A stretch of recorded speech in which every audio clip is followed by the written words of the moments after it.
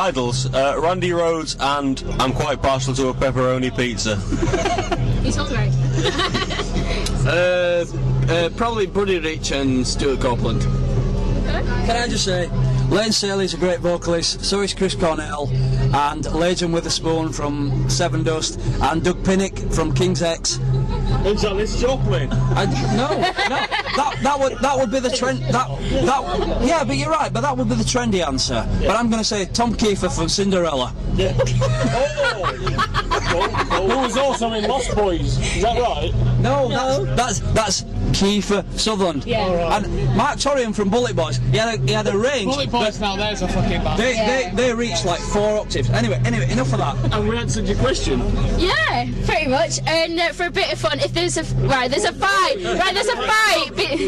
fight between a caveman and an astronaut, who would win? Astronaut. I've never heard of an astronaut. So I've been drinking. Sorry. What's wrong with that? You've been drinking astronaut. I don't know.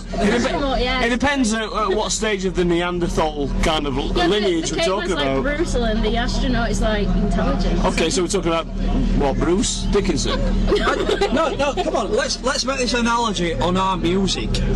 We're brutal yet intelligent. Not intelligent. Yeah. Which side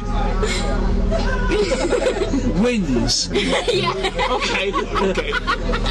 Well, I'll definitely go with that answer that you said about the Bullet Boys. They would win. Yeah. Smooth opinion. You know it makes sense. I would say the caveman wins because he smashes the astronaut's helmet, and then after that, it's knob. No.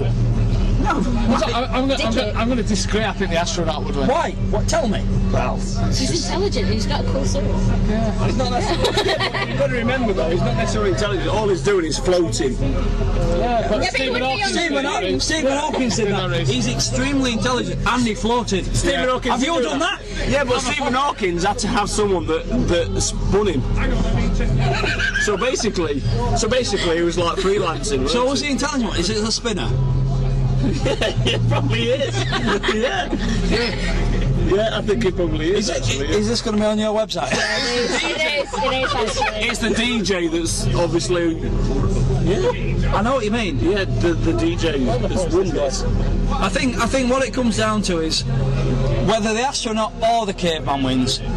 Rise to Addiction album is out on May the 14th. Yeah. A new shade of black for the soul. We might have had a few beers, but the fact remains.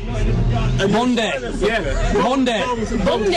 caveman and the spaceman will probably reunite by buying the album together and saying, "I've got that album. Let's chill out together and listen to it. Let's listen to it and read the lyrics to see what we think is fucking singing." What do you think the caveman's response would be to that, though? No, you're wrong, John. It would be wow. He'd say a new word, what he'd never said before. Try asking the other side of the table. What do you think about the astronaut and the caveman? Hello. Now, what was the question? Who would win out of a fight, the caveman or the astronaut? Depends what the prize is. Come on, the astronaut would, because he's got frozen space food in plastic bags, and it could hit the caveman with it. That's a good answer. Yeah. I'm good with saying it. I agree. Do you agree? No. Why? What's your answer? I just think everything sort of like everything you need is at a ground level. The caveman would actually probably win because everything you need at a ground level. Yeah, it is. There might only be 5 next time you say to me, "Can I have a lift?" I say, "Get back down to ground level, mate, and walk." Yeah, but if you get stung by a stinging nettle, you pick the next thing next to it, which is the dock leaf. Is it always? No, it's not always. Yeah, caveman's. And the last time I needed a dock leaf was when I was about 7 years old. I'll tell you something. When I was 5'12", I never needed anything to help me. Right. Well, we're not looking into the future here. We're looking at now. Yeah, you're shorter than me. Evidently.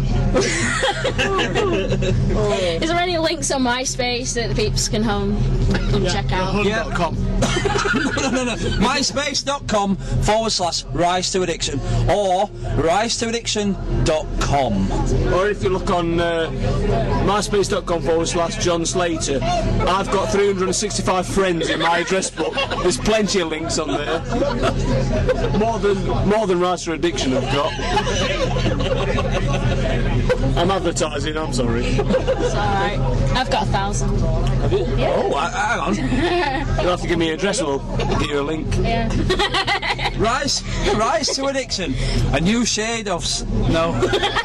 Slaps for the ball. Say what I think. A new shade of black for the soul. Out May the 14th. I'm glad I didn't do that in front of my wife because she'd never accept it. Is she here tonight? Yeah, she's there with the camera. The album rocks. Sorry. Average 4.5 out of 5. Okay.